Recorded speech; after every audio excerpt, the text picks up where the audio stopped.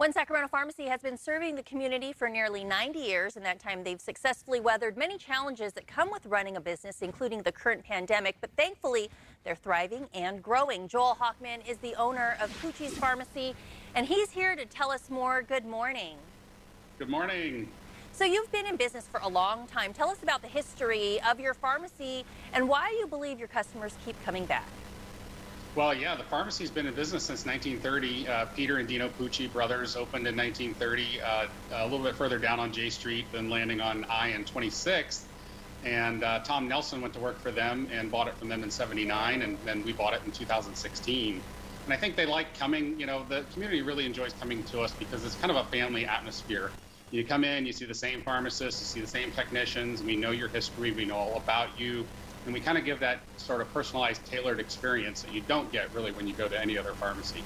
And I'm sure you guys have encountered plenty of challenges and changes over the years, especially now during the pandemic. Talk about COVID and how that's impacted your operations. I understand you do testing there as well. Yeah, COVID has definitely impacted our business. We offer delivery services, but we've expanded those delivery services to a larger geography.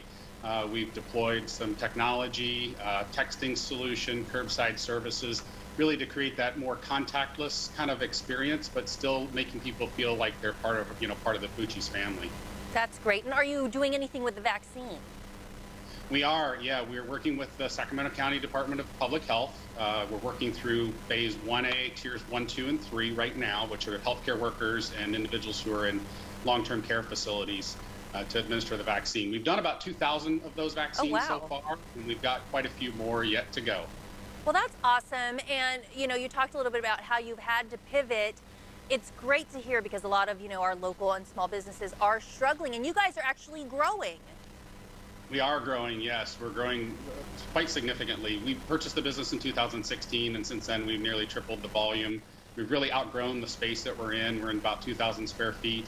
And in a couple of months, we'll move into 7,000 square feet, just a few blocks away, so we'll be offering, all of our services. Well, we will be on the lookout for that new space, and congratulations to you guys being in business so long and really being a part of the community. For hours in operation and available services, you can visit PucciRx.com.